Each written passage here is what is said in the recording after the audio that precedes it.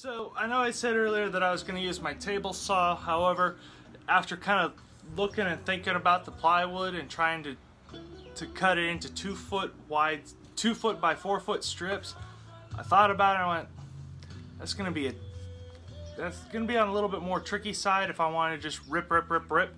So what I decided to do is I'm going to double up my pieces of plywood. As you can see, I've got them aligned and clamped together. I'm going to snap some chalk lines. I actually set the plywood on top of my table saw without the blade up. It's all down. I'm just going to use my skill saw, or I'm sorry, my circular saw. I'm going to snap a couple chalk lines and then give it a cut.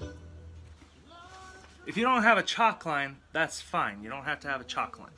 But basically you're going to want to divide the board or the plywood into 4 2-foot long strips. So 2 by 4, 2 by 4, 2 by 4, 2 by 4. So you want it 2, 4, 6, or you need a line straight across it 2, 4, and 6. That should do the trick.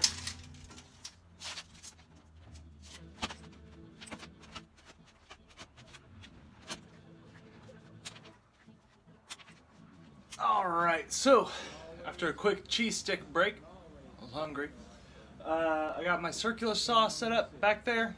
I'm not a big fan of a circular saw just because it's very easy to be cutting and then all over the place, but whatever. I know I could use my table saw without the fence on it, but I feel like I wouldn't have enough control over it. Just personal preference.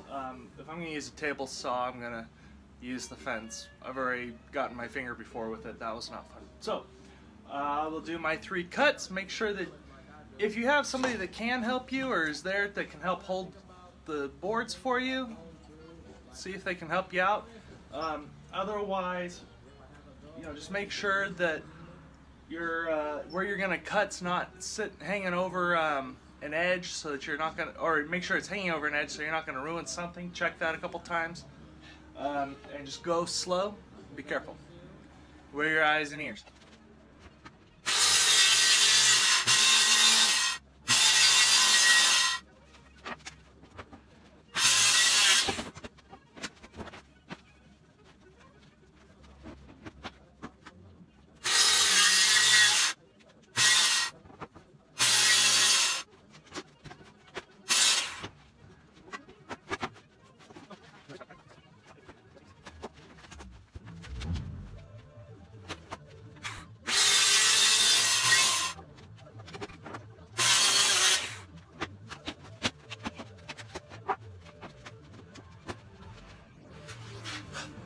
Alright, so I had a small mishap in there. Got to overcome the issues that arise. It's resiliency. So I now have 8 pieces of wood, or of 2x4. No, I'm sorry. 8 pieces of plywood cut 2 foot wide, 4 foot long. So I just had 3 cuts to do. And I was set. These will be the 6 of them. No.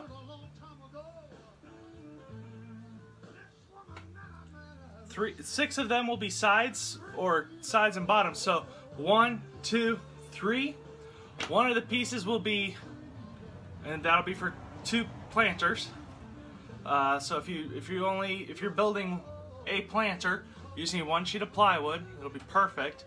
So you have 1, 2, 3, and then one of the 2 foot sections, or 2 by 4 sections that I have, I'm going to cut it in half later on, and that's going to be the end caps, or the ends to them.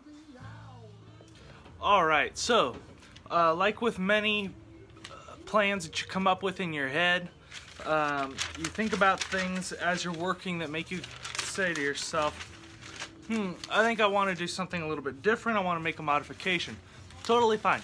I'm deciding that the 2 pieces of plywood that are going to be the bottom of my table, initially I said the box is going to be 24 by 24. I'm sorry, 2 foot or 24 inches tall, 2 inches, 24 inches or 2 feet wide, and then 4 foot long. Two of the two bottom pieces of plywood, I'm going to actually rip them. I got out my table saw because it's not going to be this atrociously wide piece I need to cut. It's just long. I decided I'm going to trim those down to 23 inches for the sake of I want to be able to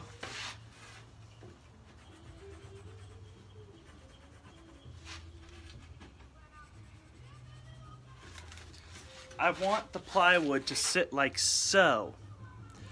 The reason being is plywood strength comes from like this, not like this. So on a piece of plywood, where it gets its strength is screwing into it like this, not like this.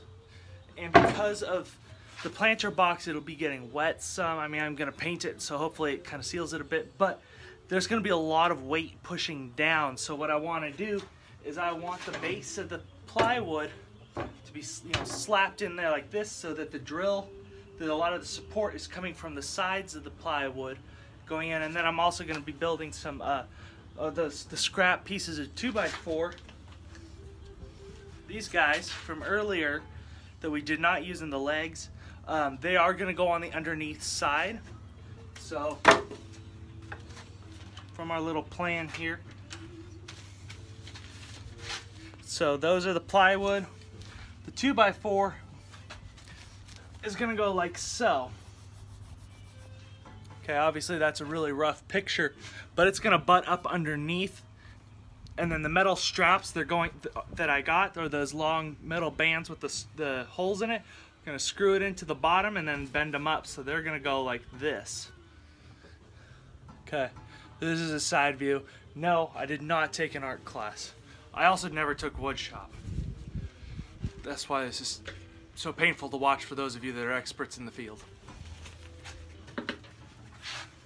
All right, eyes and ears.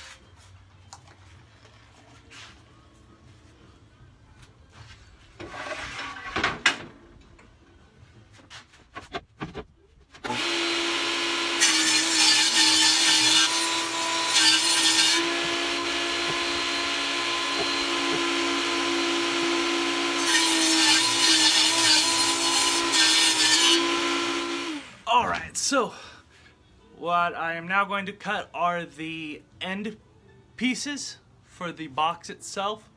I'm taking two of the 8 sheets of plywood, or pieces of plywood that we cut a couple minutes ago. So 2 of these bad boys. They are not the 23-inch pieces that I ripped just a minute ago. Those I have down there on the ground. So these are the actual 24-inch wide, or pretty darn close to 24-inch wide. What I need to do is cut them so that they're basically 24 by 23. So I have my table saw here set to rip 23 inches. Now if you have a table saw and you're going to do this, basically you're going to throw this sucker on here like so.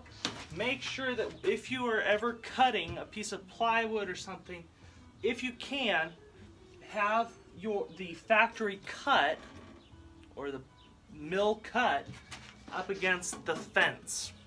That way it's as straight as you can possibly make it. So what's going to happen is I'm going to cut it like so. Then this piece is done. Then I'm going to turn the whole thing around. Cut it like so. Then this piece will be done. There'll be a little sliver taken out of the center. The scrap will end up being about a ½ inch wide. Okay. I need my eyes and ears.